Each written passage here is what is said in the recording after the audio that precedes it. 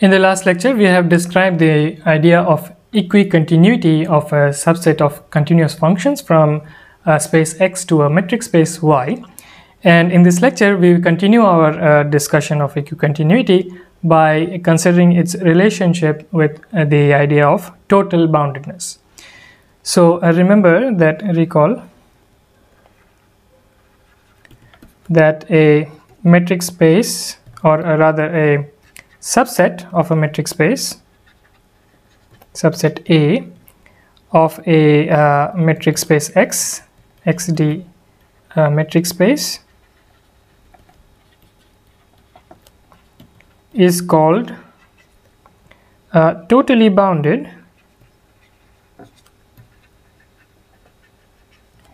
if given any epsilon greater than 0, there exists a finite cover of X with open epsilon balls in the metric D. So we have seen, for example, that metric space is compact. So this is the definition of total boundedness, and the important theorem that we proved earlier was to show that a metric space XD is compact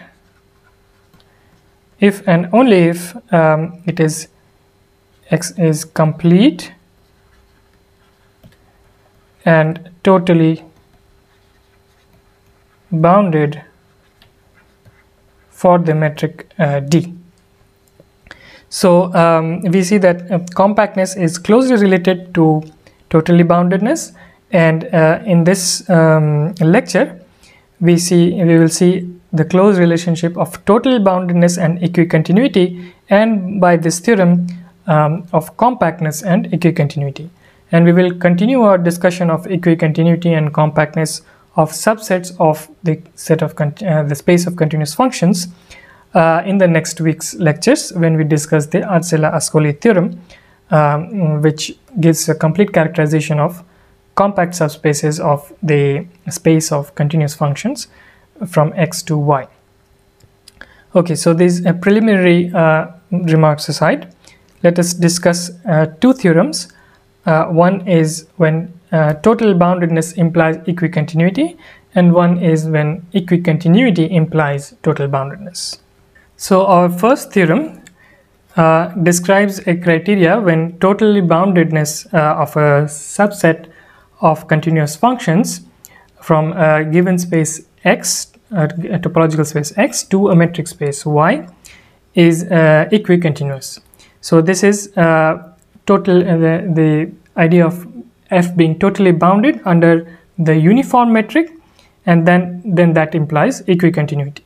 So here we have X a topological space, Y D a metric space, and a subset F of the set of continuous functions from X to Y, and the theorem says that if it is totally bounded under the uniform metric rho bar corresponding to D, then F is equicontinuous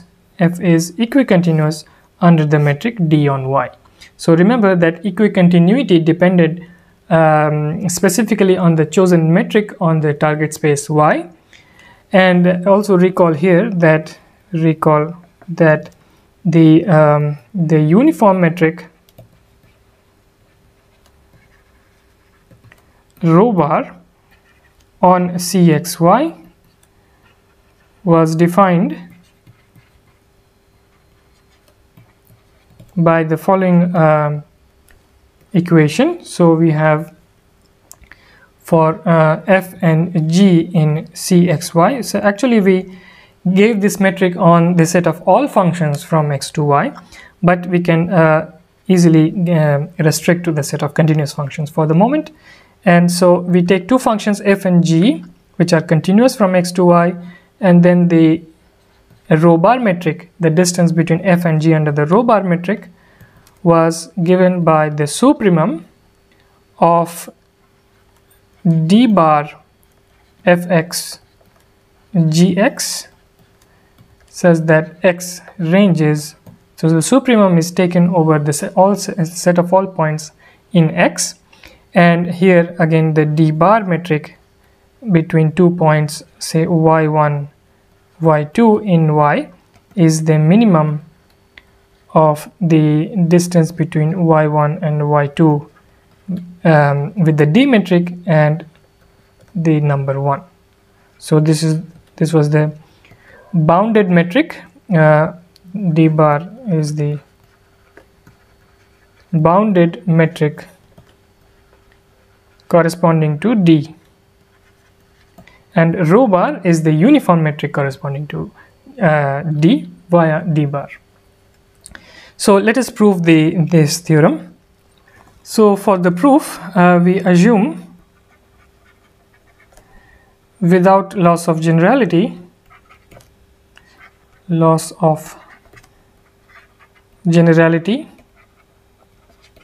that we can choose a positive number epsilon such that epsilon is less than 1. So epsilon is chosen less than 1, and this will. So the term without loss of generality is quite commonly used in mathematics, and it just says that if you restrict to a particular specific situation, a specific case, it does not affect the general statement. So you can still infer the proof of the general statement from this particular case. So this will suffice to prove the general case, because if we prove equicontinuity for epsilon less than 1, it will show equicontinuity for all epsilon. So let F be a subset of the set of continuous functions which is totally bounded under the rho bar metric, under the uniform metric rho bar, and we will show that there exists, so given a point, given x naught in X, there exists a neighborhood U of x naught such that for all x in U and for all f in this set of continuous functions f, we have that the distance, here I am taking the distance d rather than d bar, and this is where we will use the fact that epsilon is less than 1, because when epsilon is less than 1, d bar is the same as d. So the distance between fx and f of x naught is less than epsilon. So we have to show this, and this will show equicontinuity. So now to show this, we fix a delta which is epsilon by 3, and using that f is totally bounded under the metric rho bar, we have that there exists a finite cover of f by rho bar metric balls of radius delta. So this means that this is equivalent to saying that there exists a finite set f1, f2, fn. This is a subset of the set of functions f that we have chosen, such that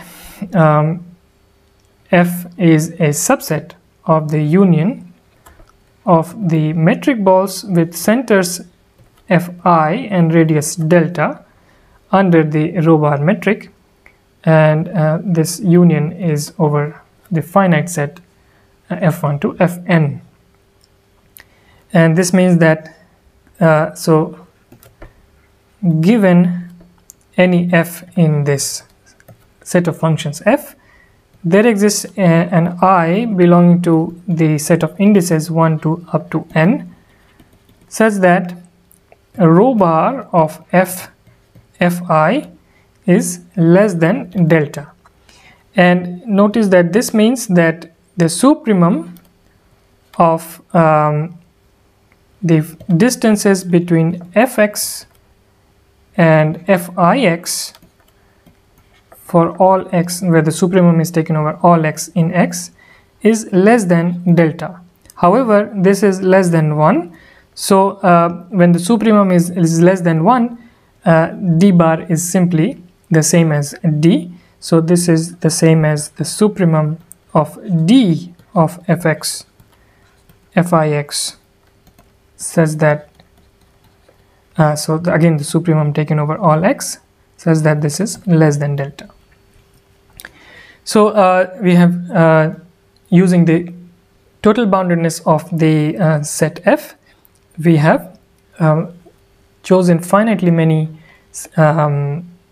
functions in this subset, which when you take the row bar metric balls of radius delta, the chosen radius delta, then it covers this finite cover of the set f. So now this means in particular that, for example, the set f1, f2, fn is equicontinuous, being a finite set,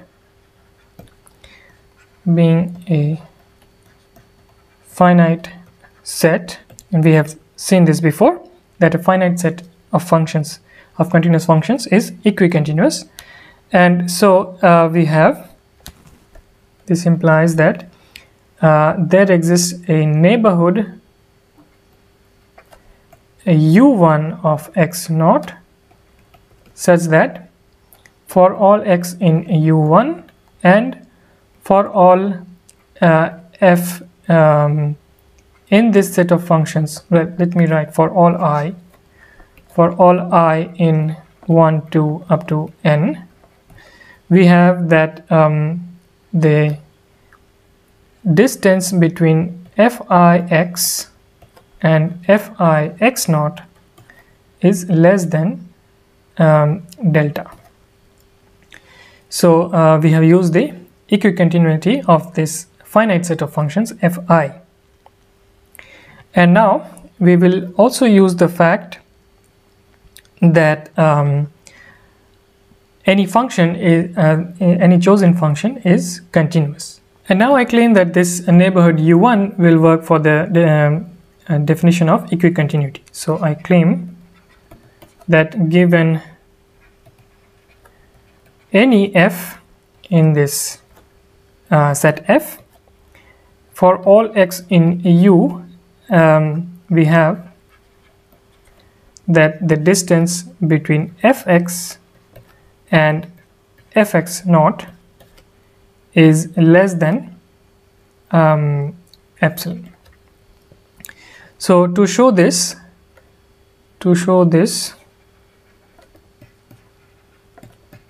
note that again we will use the triangle inequality using our set of functions fi here.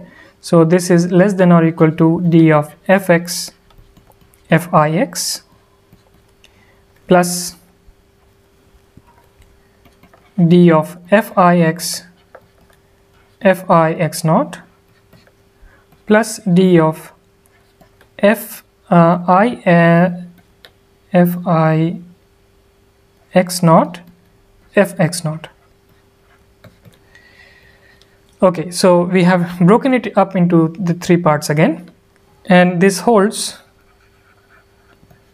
for all I in the finite set of indices 1 to up to n. And now we will use the fact that the metric balls under the uniform metric with centers Fi cover the whole set F. So then we have that there exists an I belonging to the set 1 to, let's say, I naught up to n, such that the row bar distance between F and Fi naught is less than delta. So this is, since F is a subset of the union of all these metric balls with centers Fi and radius delta, because of the total boundedness of F.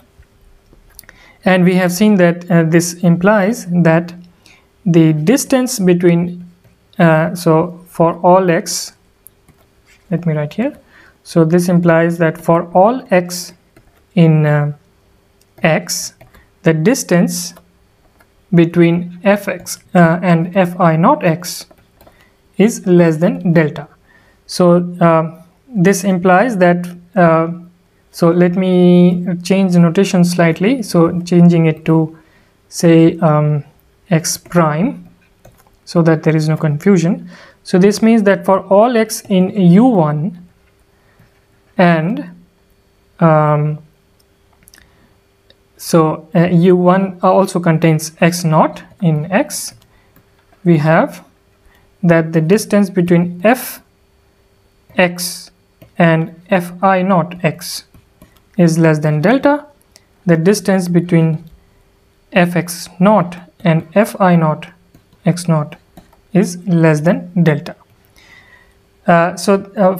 This inequality we have because we have the row bar of Fi naught is the supremum of all the distances between, well, with the d bar metric, but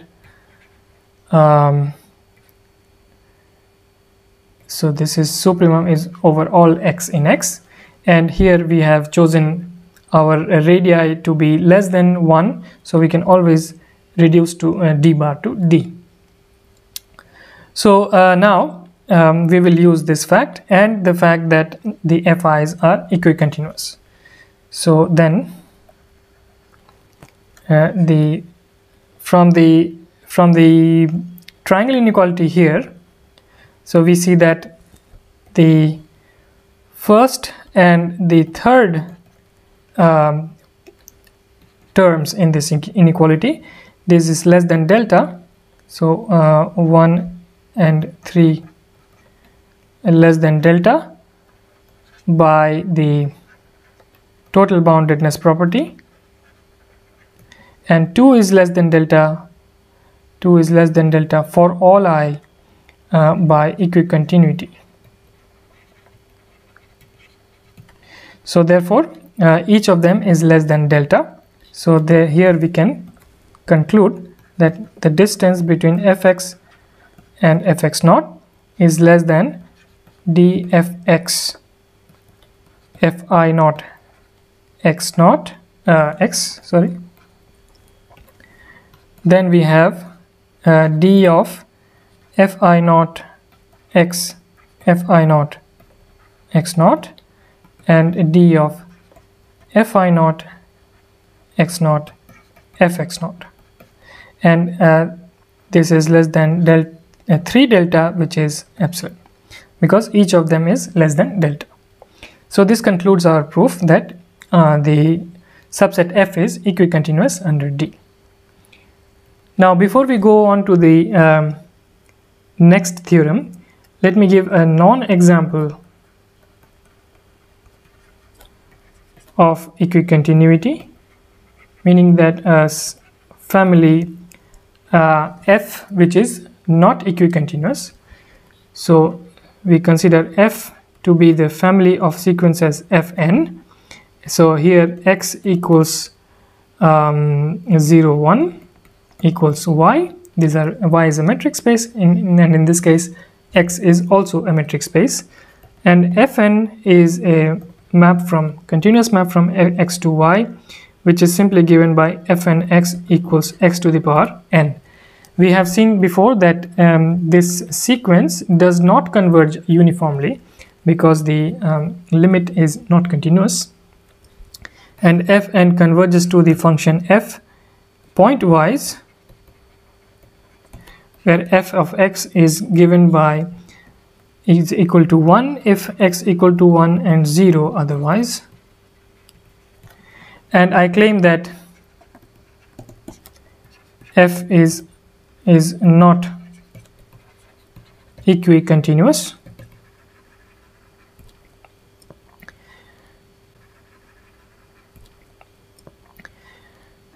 And in fact we can say more, which is that in particular f is not equicontinuous at x equal to 1. So we have seen that x equal to 1 causes problems in the uniform convergence, and a similar kind of argument also allows us to conclude that f is not equicontinuous at x equal to 1. So suppose to the contrary that f is equicontinuous at 1, equicontinuous at x equal to 1. So this means that given epsilon greater than 0, there exists a delta neighborhood of x equal to 1 such that for all r, so let me call this delta neighborhood u. So for all r in u, so this is, since this is a delta neighborhood of 1, this means that r must lie between 1 minus delta and 1. So 1 minus delta less than r less than or equal to 1. We have for all f in f that the distance between f of r and f of 1 is less than epsilon for all f in we have already written that, so for all f in f. However, f of 1, so this is this actually this is this function f I've already written as the limit, so let me use a different notation. So let us use fn, because this is our set f is made up of all these fn's, so fnr and fn1 instead of f here. So so notice that first of all that fn1 is equal to 1 and fnr is equal to r to the power n. However, we know that given r greater than 0 and so r be strictly less than 0 and 1, r to the power n converges to 0 pointwise. So this means that, so this is as n goes to infinity, so this is simply saying that the limit of r to the power n as n goes to infinity is 0. And so we will use this. So this means that given let's say another number eta, because we've already used epsilon and delta, so let us use another notation, eta greater than 0, there exists a capital N says that r to the power n, the modulus, is less than eta for all n greater than or equal to capital N. So this means that r to the power n becomes smaller and smaller. However, we want r to the power n to be very close to 1. So this means that 1 minus r to the power n is less than epsilon. R to the power n cannot be very close to 1 and very close to 0 at the same time, and this leads to a contradiction. This leads to a contradiction for example, if choosing epsilon to be less than half and eta to be epsilon by 2, so we have that 1 minus r to the power n modulus is less than half, so r to the power n lies in the right half of the unit interval, so r to the power n is here somewhere. However, this means that this implies that the modulus of r to the power n is greater than half, and so r to the power n is less than 1 by 4 is a contradiction. So just by using this property, so eta is 1 by 4, eta is less than 1 by 4, so it cannot lie in both halves of the unit interval. So we have r to the power n here as well and r to the power here as well, and this is not possible, so it is a contradiction. And so we see that it is not equicontinuous at x equal to 1.